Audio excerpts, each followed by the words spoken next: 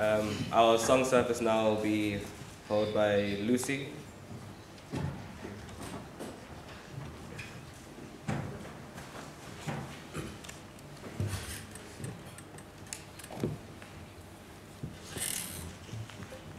Good morning, church. Good morning. If you are happy and you know, can you say amen? Amen. If you are ready to praise the Lord, can you say amen? Amen. And so the first song that we are singing this morning is In a Little While We're Going Home. May I ask the congregation to stand? I know we've been sitting for a while, just to the platform.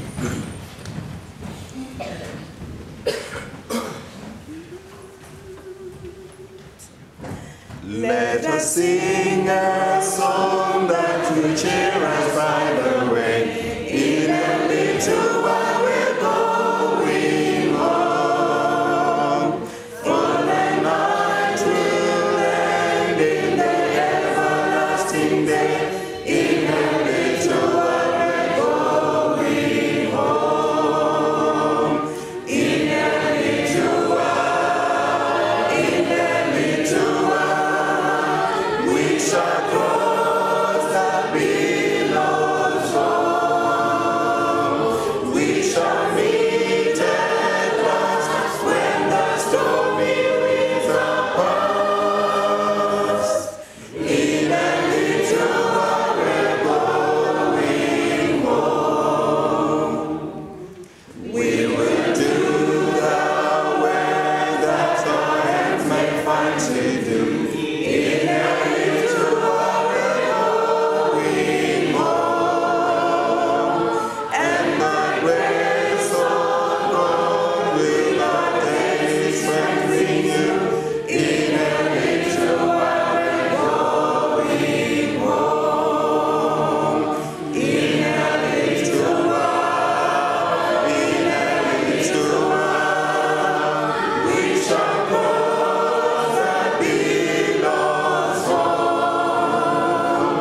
We shall meet at last when the stormy winds are past.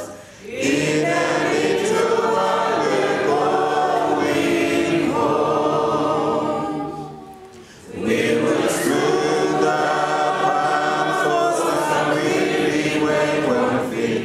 In a little while we're going home, and when loving us spread around an infant sweet.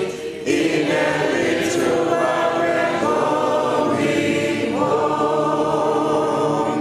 In a little while, in a little while, we shall cross the billows home. We shall meet at last when the stormy winds are past.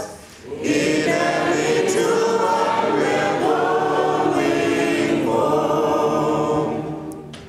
There's a rest beyond, there's relief from every care. In a little while we're going home, and no tears shall fall in the city bright and fair.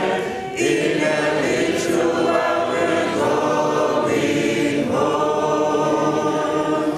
In a little while, in a little while, we shall cross the billows home. We shall meet at last when the stormy winds are past. In a little while we're going home. Amen.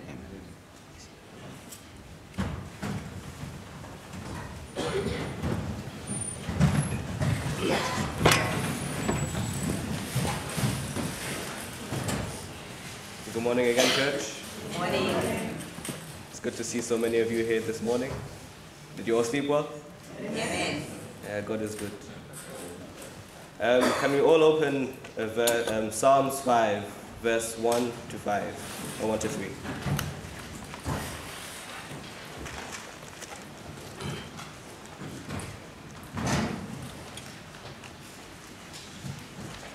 If you dare say amen, please.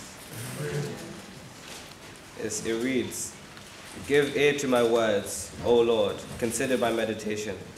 Hearken unto the voice of my cry, my King and my God. For unto thee I will pray. My voice shalt thou hear in the morning. O Lord, in the morning will I direct my prayer unto thee, and I will look up." So this morning we will direct our prayers to God as we have our youth here preaching to us, and may we all be blessed. Can I call up Adrian to lead us in prayer, please? Ruth, you pray for us.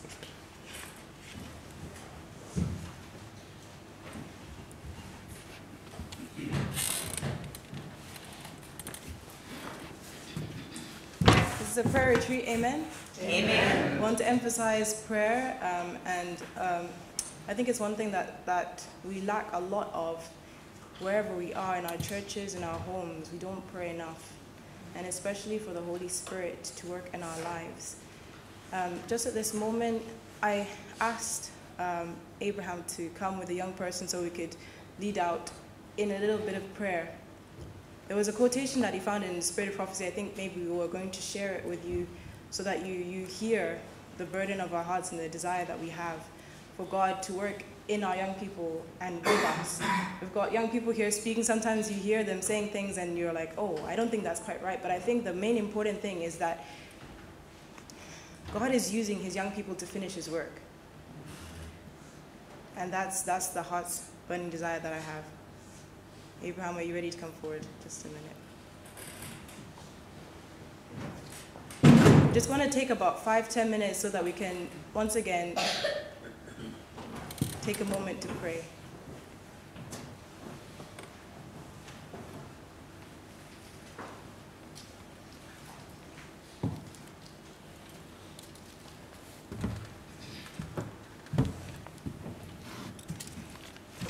Good morning. Good morning.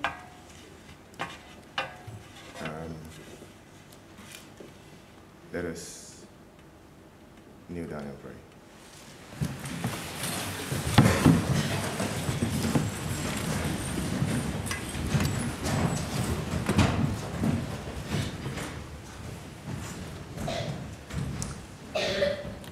Our Heavenly Father, we realize that we are alive this moment, not because of oxygen, but because you chose to keep us alive. And that oxygen is merely a means to obey that command that we should be alive. And that because you chose to keep us alive, not because we are good, but because you wish to extend perhaps our time of probation individually. Help us that we may be wise to repent and be converted now. As you gave time to King Hezekiah, we thank you for this time that we can now make a resolute decision to make a U-turn. We pray that each and every one of us may not leave here the same person, but rather they may make a decided decision to truly walk with Jesus. And as the rest of the speakers speak, be with them and put your words in their mouth. In Jesus Christ we pray. Amen.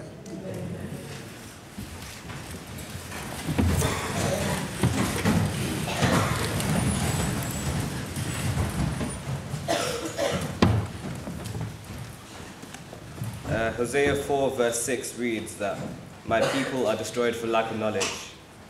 Now, do we want knowledge in our lives? Do we want the heavenly knowledge of God? So now we will join Kuda as he will preach for us and feed us more knowledge. May God bless it. Good morning, church. Good morning. Have you all been blessed Amen. from the previous speakers? Would you all have your Bibles with you? Amen. I want you to open in the book of Ephesians.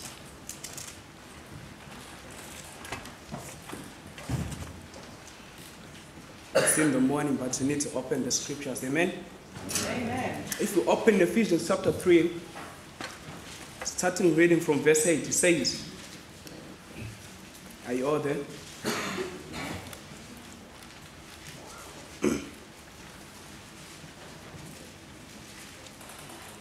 It says, unto me, who I am less than the least of all saints, is this grace given, that I should preach among the Gentiles the unsearchable riches of Christ. Paul here is talking about his mission, what he is meant to do. He's saying, I'm here to preach the what? The unsearchable riches of Christ. You know, we've been told that we are students and we are learning, so I need people who will respond. That also gives me confidence. Amen? Amen. Okay. So he said, I'm here to preach the what?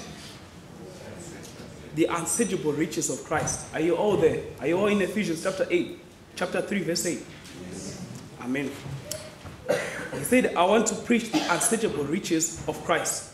And we know that one of the unsearchable riches he's talking about is found in verse 6, where he says that the Gentiles should be fellow heirs and of the same body and partakers of his promise in Christ by the gospel.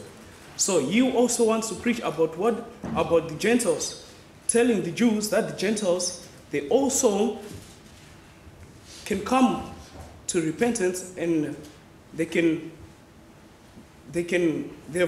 go to heaven just as the Jews. But I'm so interested in verse 9. If you turn your pages, verse 9 it says, and to make all men sin, what is the fellowship of the mystery, which was from the beginning of the world, hath been hid in God, who created all things by Jesus. Paul here is saying that I want to preach the unsearchable riches of Christ. But verse 9, it goes deeper and says, he wants to make all men sin. The what? The fellowship of the mystery, which was from the beginning of the world, hath been hid in God. Which means he's about to tell us, he's about to tell us something that we should know about the mystery of God.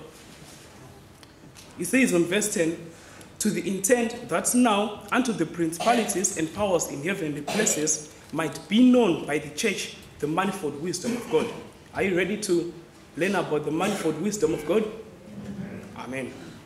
I'm gonna pray now, and I want you to pray for me that as I speak, the Lord will put his word in my mouth. Let's pray. Our Father who art in heaven, I want to thank you for waking us up and for this blessed morning. As I speak your words, please, Lord, let it be your words, not my words. In Jesus' name, amen. We're going to open from the book of Matthew. Let's go to Matthew chapter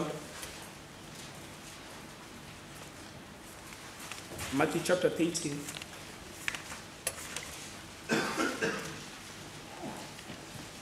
Verse 24 to 27.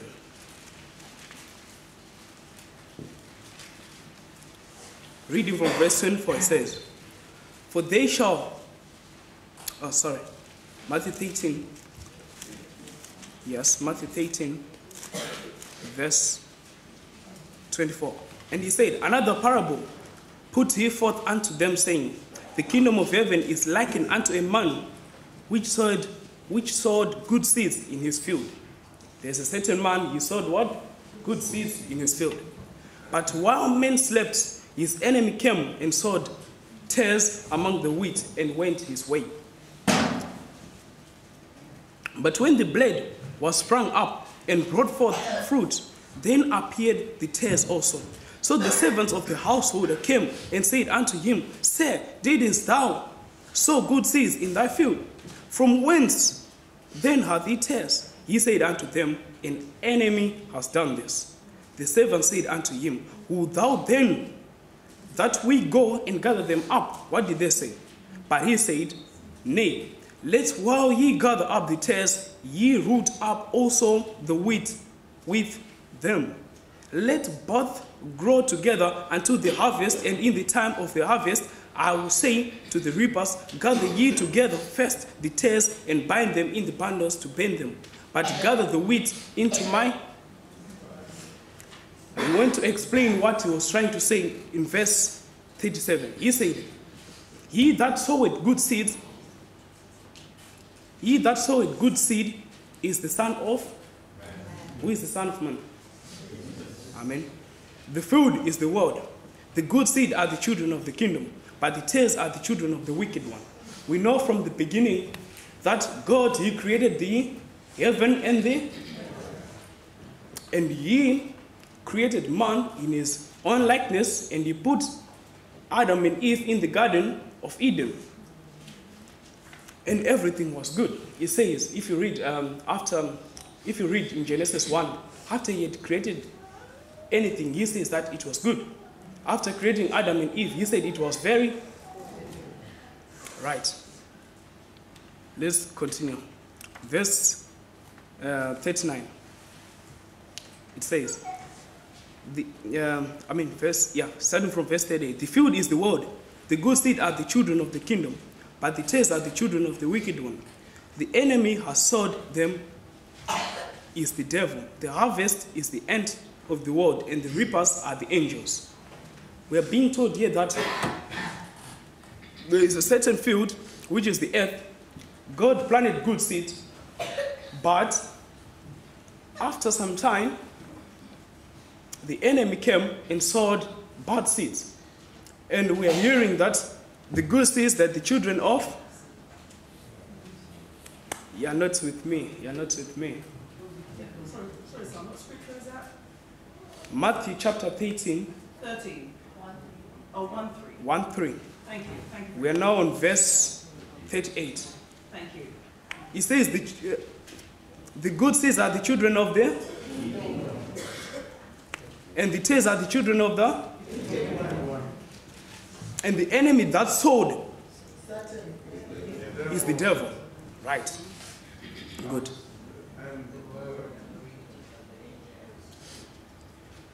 Sin resulted, and the angel saw that something is wrong. How come sin now exists?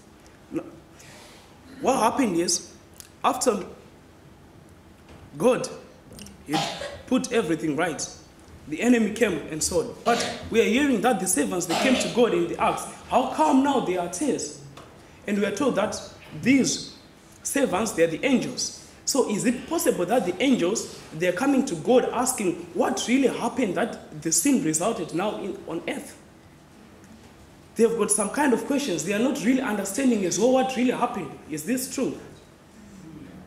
Because the angels, yes, after God had planted everything, right? There was good seed, but now bad seed resulted. And now the angels, they are coming and they are asking, how come now there is bad seed? How come now there is all these things which is not right? After all, God, you created everything nice, everything peaceful.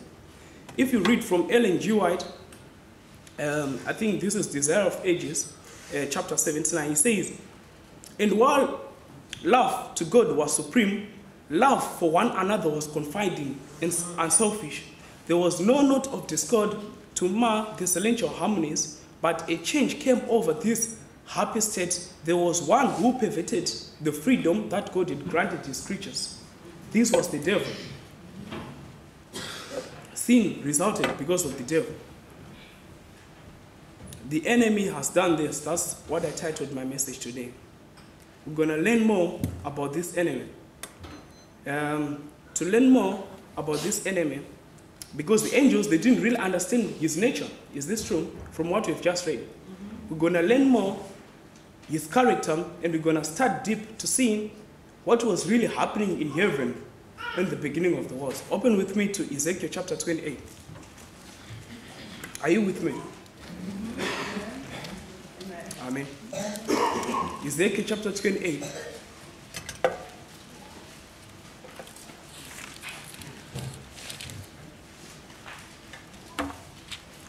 Reading from verse 14. Actually, let's start from verse 18. He says, Thou hast been in Eden, the garden of God. Every precious stone was thy covering. The sardius, topaz, and the diamond, the beryl and the onyx, the jasper, sorry about the pronunciation, I'm trying, and the sapphire, and the emerald, and the carbuncle, and gold, the workmanship of the tablet and of thy pipes was prepared in thee in the day that thou was created. Ellen G. White says, thou hast been in the Eden of the garden of God. Every precious stone was thy covering. Thou art the anointed cherub that covereth, and I have set thee. So thou wast upon the holy mountain of God. Thou hast walked up and down in the midst of the stones of fire. Thou wast perfect in thy ways from the day he was created. Of Lucifer the Lord says, thou stillest up the sum of full wisdom and perfect in beauty. We see this in Ezekiel chapter 28, verse 12. Lucifer had been the covering cherub. He had stood in the light of God present, and he had been the highest of all created beings, and he had been foremost in revealing God's purpose to the universe. This is from Desire of Ages, page 758. So we can see that Lucifer, you stood before the presence of God. If you really want to understand what's the character of God, you can go and ask Lucifer, because he stood in the presence of the light of God. So he knew what the character of God is. God is love. He could see his light, he could see all his glory from his face, because God was in his presence. But he sinned, which is one thing which is interesting. He says he had been the highest of all created beings and had been the foremost in revealing God's purposes to the universe. He was actually the respected, the number one angels in heaven. And because he was in that position, his heart was lifted up. Verse 15 says, thou wast perfect in thy ways from the day thou was created till iniquity was found in. God created Lucifer, and Lucifer was meant to be an example to other angels. All other angels, they looked up to him, and what they saw the character of God. But Lucifer, because he was at that position, he actually fell, because his heart was lifted up. We're going to actually try to study more. How come his heart was lifted up? Where was he trying to get to? We're going to look at all this stuff, all this information if we have got time. If we open Isaiah chapter 13 and 14, he says, Isaiah chapter 14, verse 13 and 14 says, for thou hast said in thine heart, I'll ascend into heaven, I'll exalt my throne above the stars of God. I will sit also upon the mount of the congregation in the sides of the north. We can see that God created, actually it's Jesus Christ, he created Lucifer, and he put Lucifer at this position above all other created beings. And now when God put Lucifer at this position, Lucifer, he thought in his heart, I want to ascend from this position to that position. But the Lord is saying that, and he wanted to do all this, not with love, but he wanted to do all this out of selfishness. He wanted to do all this because of his selfish ambitions. And he said, I want to ascend from this position that Jesus Christ is putting me in to this position. What is that position? We're going to see what was that position. But the Lord is saying that even though you want to ascend from this position to that position, I'll bring you down from that position to that position, even to the bottomless pit. That's what the Lord is saying. Though all his glory was from God, this mighty angel came to regard it as pertaining to himself. Not content with his position, though honored above the heavenly host, he ventured to covet homage due to alone to the Creator. Instead of seeking to make God supreme in affections and alliance of all created beings, it was his endeavor to secure their service and loyalty to himself. You know, in our lives, sometimes we can be like Lucifer. Because of our own selfish ambitions, we are trying to move from this position to that position. You know, the Bible says, if you want to follow me, you need to deny self. Because of our own selves, because of our own desires, we want to achieve quite a lot. I don't know what are some of those things that you want to achieve. And you end up doing like Lucifer. End up being selfish, self-serving, self-indulgent, self-seeking, self-centeredness. Yet the Lord is saying, if you come to me and look up to me and put me in you and live in me, the Lord is saying that I'll change all those things, those self-centeredness, all those selfishness, I'll change it to, instead of self-serving, you have a life of service. You serve Jesus Christ. Instead of self-indulgence, you have a life of simplicity. Instead of self-gratification, you have a life of sacrifice. Instead of self-seeking, you surrender. Instead of self-centeredness, you submit. That's what the Lord wants us to be. He doesn't want us to have this character of Lucifer, this character of selfishness, and this character of trying to achieve that we forget about God. Just want to achieve higher and higher and higher. The Lord is saying, no, have a life of doing what is good to other people, not just looking up to yourself. We're going to move on because our time is going. So what exactly was the problem with Lucifer? Because God created him and he was at this position which was very good and everything was good. You know, we read from Desire of Ages that everything in heaven was perfect. Every created thing, it was singing. I mean, the love of God was illustrated from everything that God had created. So what actually was his problem? His problem was Jesus Christ. Why was it Jesus Christ? We're going to read from the quotes from Ellen G. White and trying to see who was actually his problem. He says, the king of the universe. Who is the king of the universe? Who is the king of the universe? I'm hearing God, I'm hearing Jesus. The king of the universe, the Ellen G. White mean God the Father. The king of the universe showed the true position of the Son and show the relationship he sustained to all created beings. The Son of God shared the Father's throne, the glory of the eternal, self-existent one. Encircled both. About the throne gathered the holy angels, a vast unnumbered throng, 10,000 times 10,000 and thousands of thousands. The most exalted angels as ministers and subjects, rejoicing in the light that fell upon from the deity before the assembled inhabitants of heaven. The king declared that none but Christ, the only begotten of God, could fully enter into his purpose. And to him it was committed to execute the mighty counsels of his will.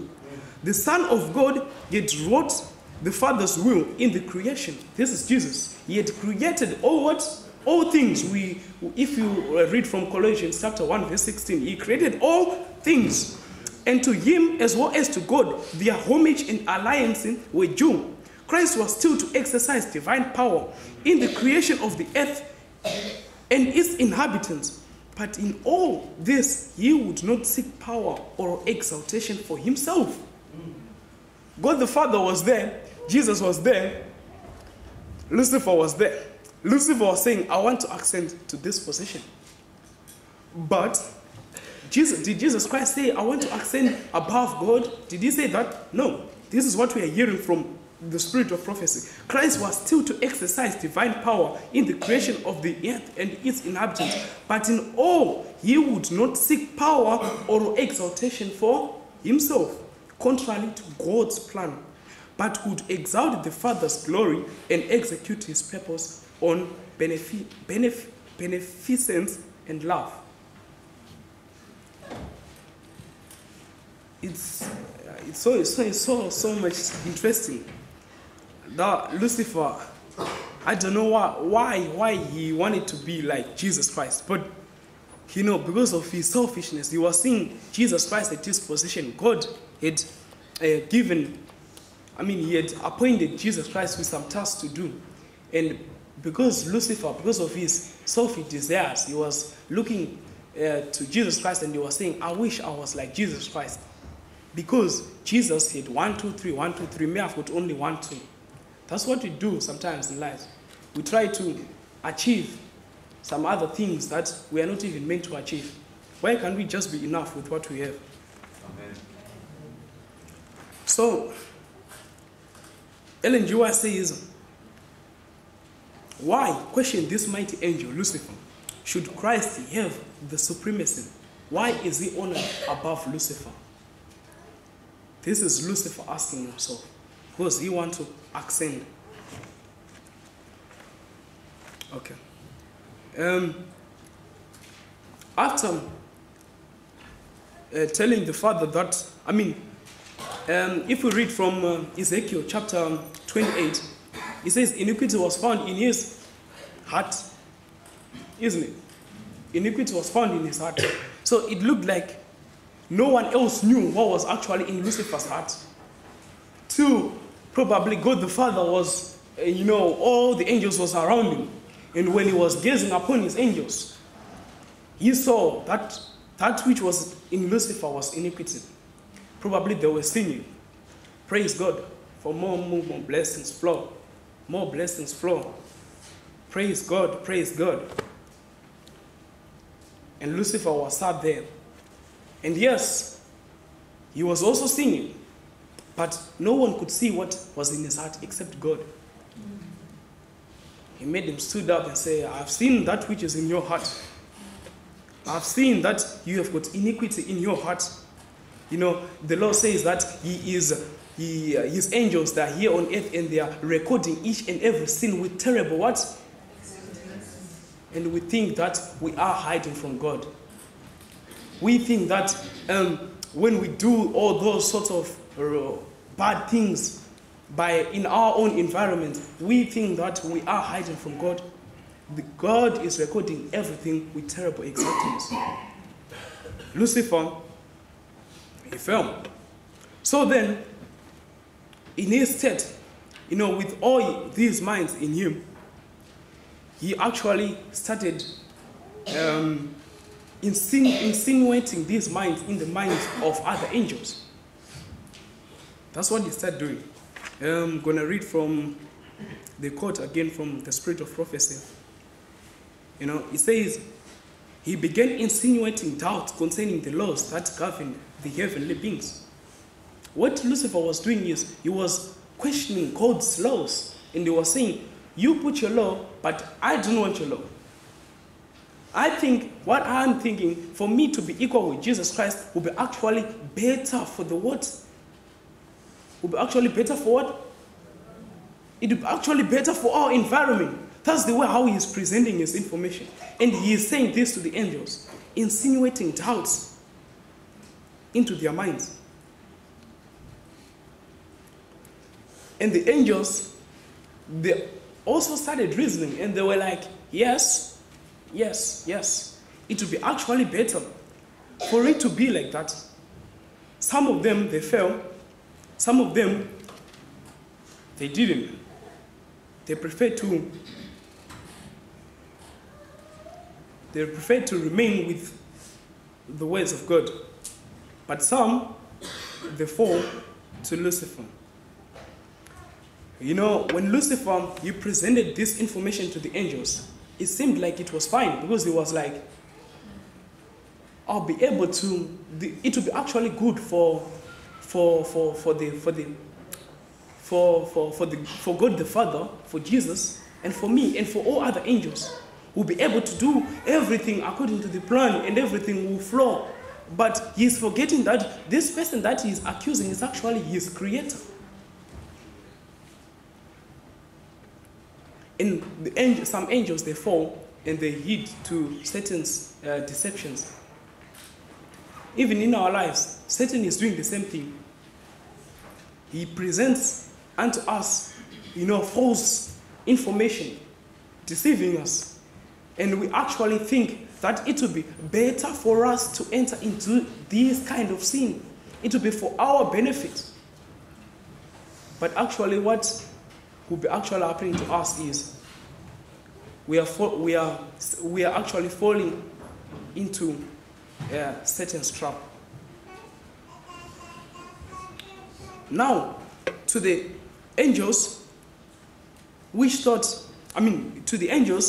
followed Lucifer, Ellen G. White says, but now even the liberty which they had hitherto enjoyed was at an end, for an absolute ruler had been appointed them, and to his authority all must pay homage.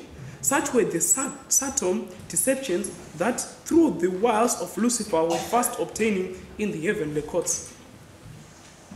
These angels, when Lucifer went to the angels, he told them that you'll be able to have positions. In my kingdom, you'll be in my kingdom, and you'll be able to have positions. But not knowing that breaking the laws of God they'll actually end up falling into the pit. Because we know that the laws of the God and the commandments of the God, they are a light unto the laws of God, they are a light unto our path. And we know that if we follow God's laws, we'll be able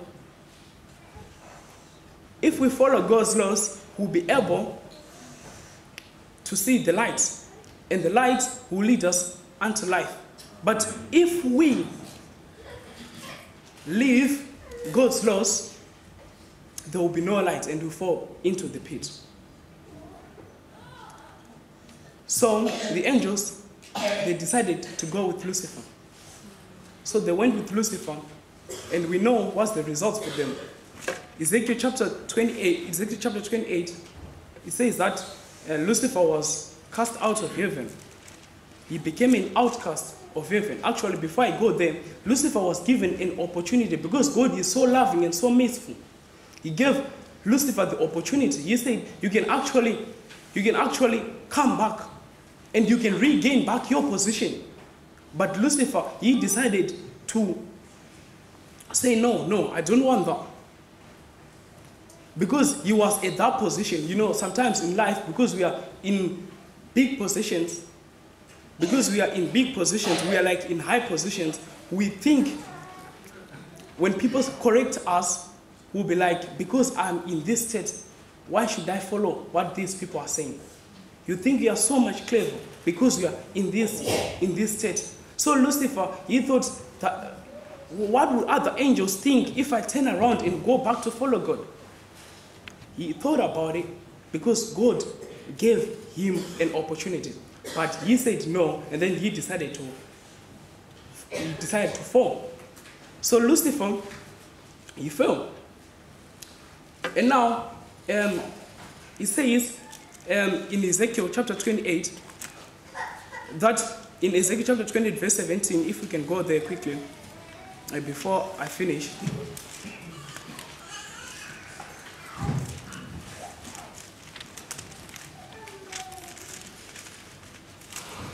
He says, you are set before what? He says, at the end, I will lay thee before kings that they may behold thee. After all this controversy, angels, they even really didn't understand what was the character of Lucifer. Because he was presenting his information as nice, he was presenting it as something good. But after all, they were all lies. So the angels, they actually thought Lucifer, he was presenting something good. So they didn't really understand. But the Lord says, I'll lay thee before kings that they may behold thee. Lucifer was sent to the earth, and us And Lucifer was sent to the earth, and us will be able to study his character. You know, through the plan of redemption, Jesus Christ, he came to the earth, and his character was revealed on the cross. That he is a merciful God and he is a loving God. And during this whole process, the character of Lucifer was also seen. That from the beginning he was a liar, a murderer, from John chapter 8, verse 43. He was truly a liar and truly a murderer. Even us as well. You know, God had to prove that his character is merciful, his character is loving. Even us as well, we have to prove to God that we can fit for heaven. This is done through our character. If we, in our day-to-day lives, pray to God earnestly and pray that God will change our character, that our character will be fit for heaven, because God had to prove his character. I don't have time to quote, to read many quotes from Ellen G. White, but it says that God had to prove his character unto the whole earth, because they were not really understanding what was going on. Even us, we have to prove to all other people in all other universes. It says, the parable that we read, that God did not remove iniquity. He left it to remain there, that it can purify our character. As we go through temptations and trials, we have to know that these iniquities and these temptations that we are facing, they are perfectizing our character, that our character will be fit for heaven. We need to pray that God will perfectize our character, that our character will be fit for heaven. Because I don't have a lot of time, I could have explained much more clearer to you, but I encourage you to go and read Desire of Ages, page 79. This is also page 758. And go and read Patriarchs and Prophets, chapter 1, so that you can really understand what was really happening in heaven. Let's pray to close.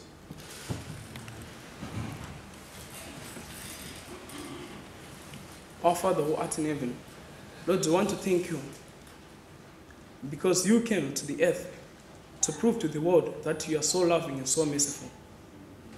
After all, Lucifer was lying to the angels, portraying your character as someone unjust, as your laws unjust, but we know that your laws and your commandments, they are so sweet and so loving. Lord, we want to pray that even in our lives, we'll be able to view you, Lord, as a loving God. And that through our living, through our day-to-day living, as angels are, when other people from other worlds, they are looking at us, they may be able to see your character. And that our character will, at the end, be good enough that we'll be able to fit for heaven. Thank you, Lord, for telling us this information. I want to pray that you help the congregation, that they'll be able to go and study for themselves. I thank you, Lord, in Jesus' name I pray, amen.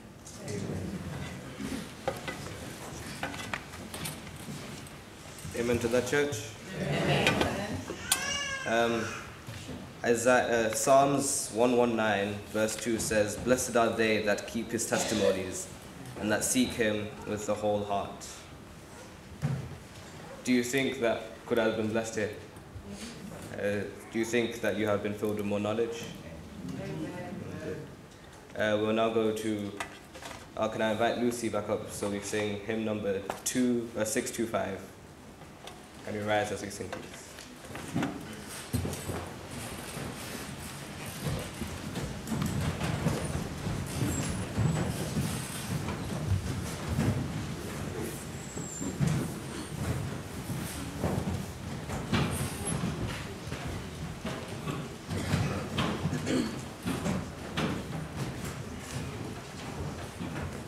I'm pressing on the upward way, new heights I'm gaining every day, still praying as I'm onward bound, Lord, plant my feet on higher ground, Lord, give me up and I shall stand, thy faith on hell.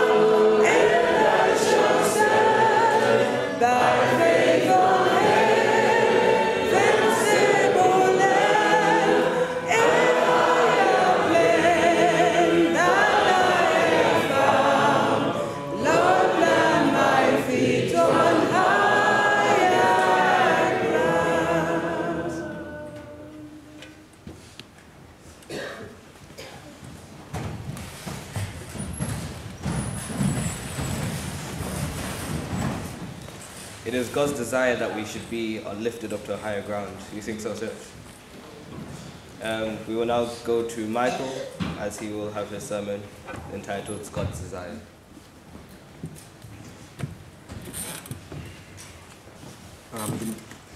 Good morning, church. Good morning. Can you hear me? Yes. Do we have our Bibles? Yes. Can I see that we have our Bibles? Yeah. Okay. If we could turn our Bibles to the book of Proverbs, chapter 3, verse 5 to 7. That's Proverbs chapter 3, verse 5 to 7. And when you get to the book of Proverbs chapter 3, if you could say amen. Amen. Okay. And if we could read together Proverbs chapter 3, starting from verse 5 to verse 7. Trust in the Lord with all thine heart, and lean not unto thine own understanding. In all thy ways acknowledge him, and he shall direct thy path. Be not wise in thine own eyes, fear the Lord, and depart from evil. So at this time, we're not here to hear the opinions of me or of any man. As we see, according to Proverbs chapter 3, verse 5, that we should put our trust in who? Church, who are we putting our trust in? Okay. So, and just, if we could also turn to John chapter 15. That's John chapter 15.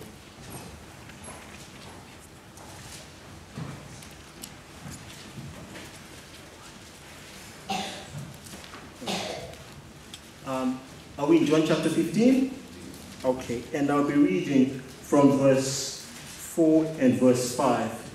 And verse 4 reads, Abide in me, and I in you, as the branch cannot bear fruit of itself, except it abide in the vine. No more can ye, except ye abide in me. I am the vine, ye are the branches. He that abideth in me, and I in him, the same bringeth forth much fruit, for without me ye can do nothing. So as we are about to get in this message, we can see that there is nothing that we can do without Christ. So at this time, I'm just going to ask us if we could kneel, and if we could pray for ourselves. So if we could kneel and pray for ourselves for 1 minute, and after that we'll get straight into the message.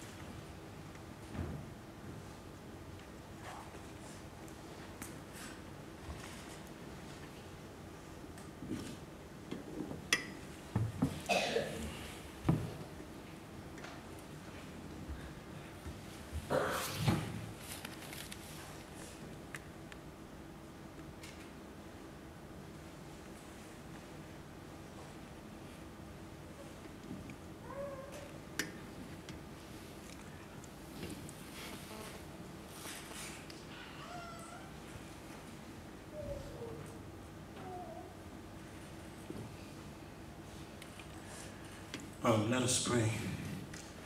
Our Heavenly Father, who art in heaven, Lord, as you are about to listen to your word, Lord, please, Lord, speak through me.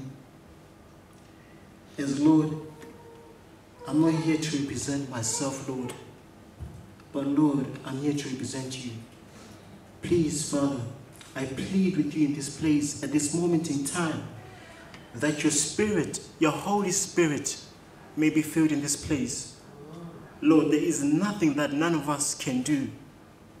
Please cover us with your blood and lead us into the way of righteousness. Thank you, Lord, for everything you have done for us and for sparing us another day that we can finish the work. Lord, help me, Lord. I need you more than ever before, Father. Please use me, Lord. In all these things I pray. Amen.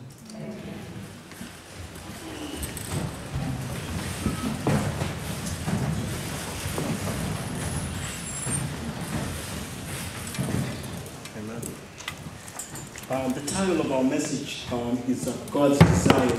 If we could turn our Bibles to the book of James, chapter 1. That is James, chapter 1. And James is the book after. What's the book before James? So we have Hebrews, then James. And when you get to the book of James, chapter 1, if you could say amen. Okay. So we'll read James, chapter 1, starting from verse 2 to verse 15. So I will read verse 2, you guys will read verse 3, I will read verse 4 to verse 15, and verse 15 we'll read it together. Did we get that? Okay. I'm starting from verse 2.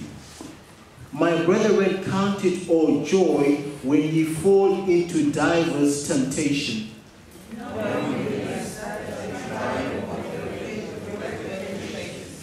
But let patience have her perfect work, that ye may be perfect and entire, wanting nothing.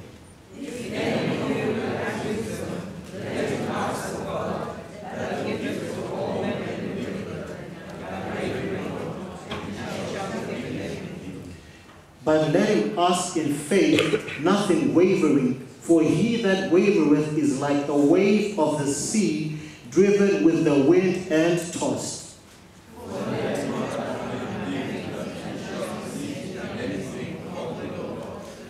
A double-minded man is unstable in all his ways.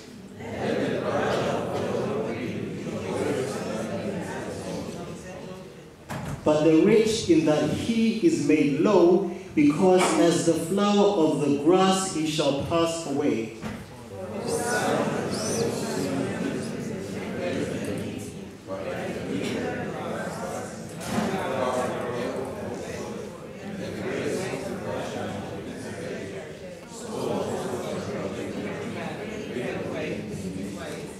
Blessed is the man that endureth temptation, for when he is tried, shall receive the crown of life, which the Lord hath promised to them that love him.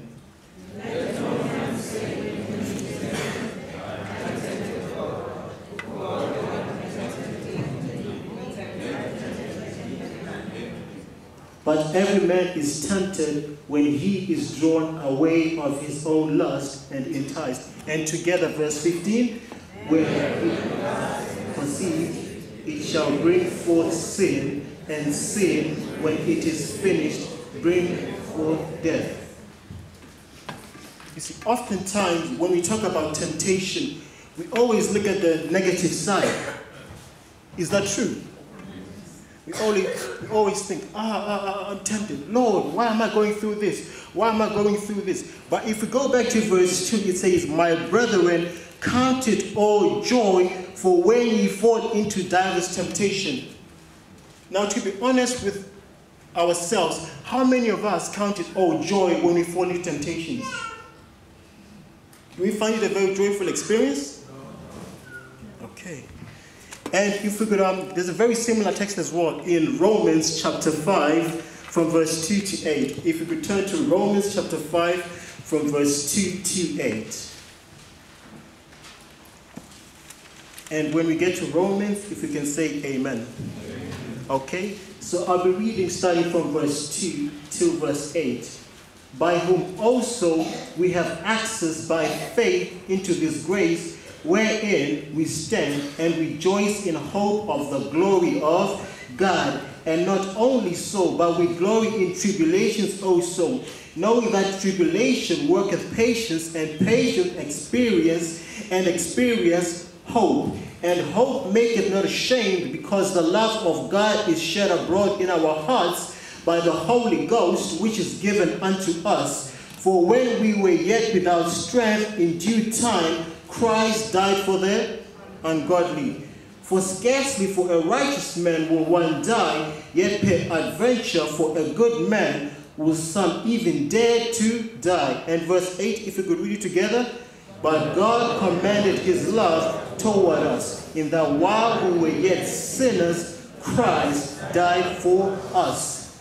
And going back to verse 3, and it says, not only so, but we what?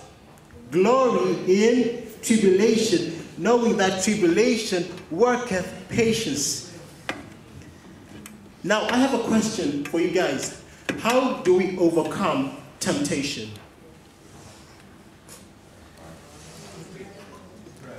And if you remember what Jeremiah David said the other day, when someone asked a question, what do they expect? An answer. So how do we overcome temptation? Keep our eyes on Jesus. We? Keep our eyes on Jesus and ask for strength to overcome. Okay. Anyone else? Jesus, when tempted by the devil, he quoted the Okay. And as we know, if we go to Matthew chapter 4, verse 4. Matthew chapter 4, verse 4. A very familiar text. We should all know this.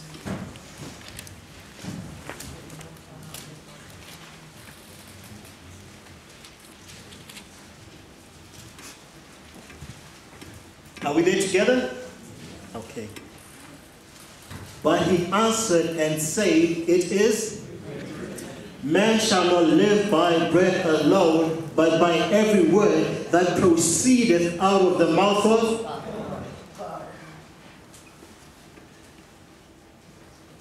And what was the question I asked before the text? How do we overcome temptation? So we see here that man shall not live by bread alone, but by every word that proceedeth out of the mouth of God. Now I want you to think for a minute. In every decision that you make in life, is it based on the word of God? In every decision. This morning, when you woke up, did you thank God for sparing your life?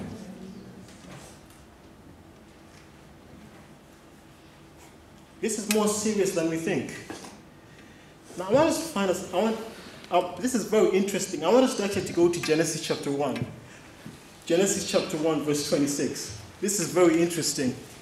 I want us to see something. I want us to see something.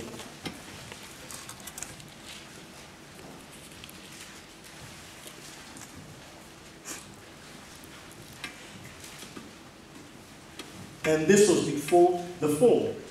And God, are we there together? Okay. And God said, let us make man in our image, after our likeness, and let them have dominion over the fish of the sea,